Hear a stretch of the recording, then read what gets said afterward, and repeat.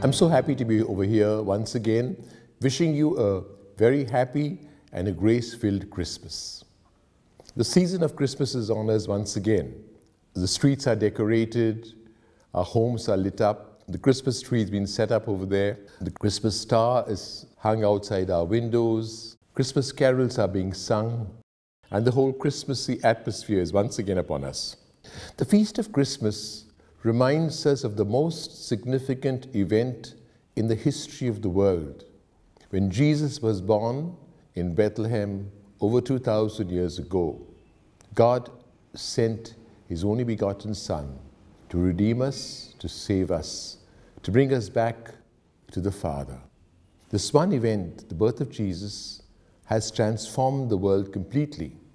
With Jesus' birth, God becomes a definite, irreplaceable part of human reality. And then we have Jesus' message of love, His life of reaching out to others, His passion, His death, and His resurrection. All this flows from the crib. All this, as it were, is contained in the crib because the shadow of the cross is already here in the crib. But Christmas is a feast of joy, of light, of victory, of peace.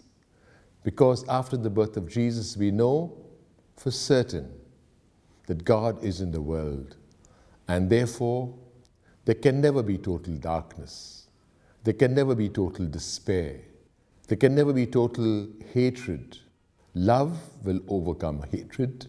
Light will overcome darkness.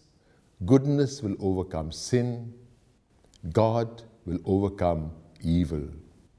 We, you and I, by receiving Jesus into our lives, into our homes, have got to be God's agents and instruments of bringing light, peace, love, joy to all those in need. That's the joy of Christmas. That's the meaning of Christmas.